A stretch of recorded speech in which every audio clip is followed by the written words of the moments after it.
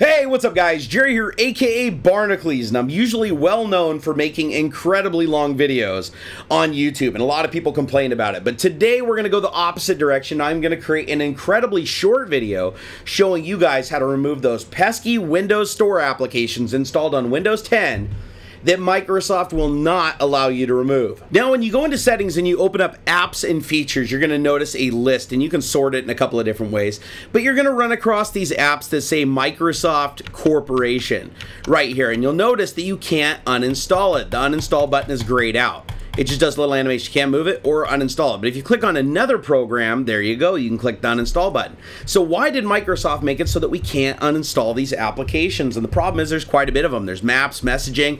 There are so many apps in there that I personally don't want on my box, and Microsoft seems to keep installing more. So I'm going to show you guys what you got to do. The first thing you need to do is open up PowerShell.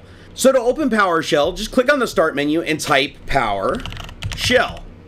And there you have it. Right click on it though and say run as administrator. You really want to run it as administrator because you need that privilege to be able to uninstall the applications. So to get a list of all the packages that are on the box, just type Get-AppxPackage and hit enter. That's going to show you all of the packages that are installed on the box, but that's a lot of information, so we want to narrow it down. Let's say we want to remove the maps application. So if I move this out of the way, we got maps right here. You got move and uninstall, but anyways, it's called maps. So we're going to pull up the PowerShell window here. We're going to run the same command. You can just hit up arrow as the shortcut key.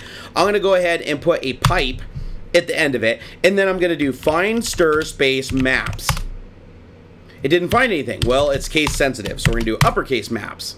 And there it is. Those are the lines that contain the word maps. Now, what you want to get is the full package name. See this right here where it says full package name?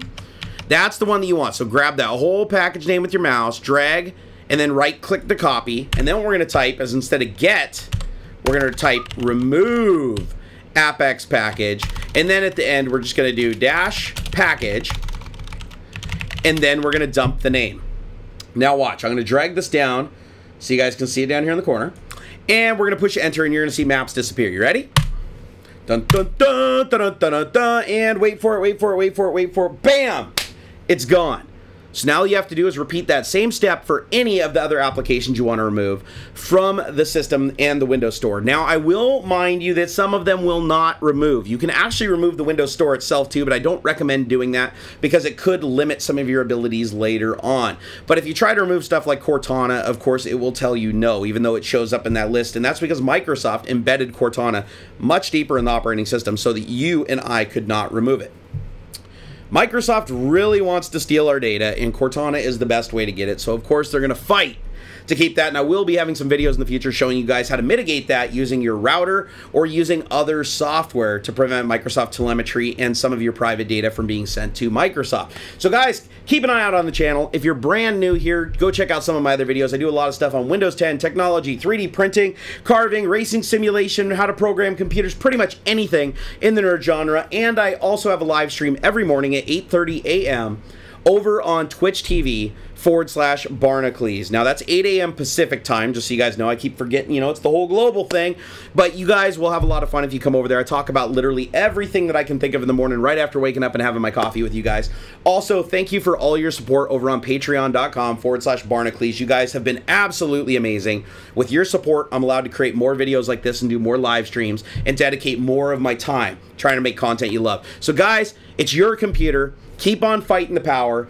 You do what you want with your computer and tell Microsoft to go to hell. And I'm going to keep on giving you guys tips and tricks on how to circumvent their systems. Also, head over to @Barnacules on Twitter. I usually post there with the hashtag TechTalk with all of these little pictures and what I just showed you in this video. I actually also tweeted to social media long before the video is published. So guys, I hope that covers everything. If you have any questions, leave them down in the comments, or you can come over and tweet me. All right, guys, have a good one. And until next time. Hey, Microsoft, I choose what I want on my computer.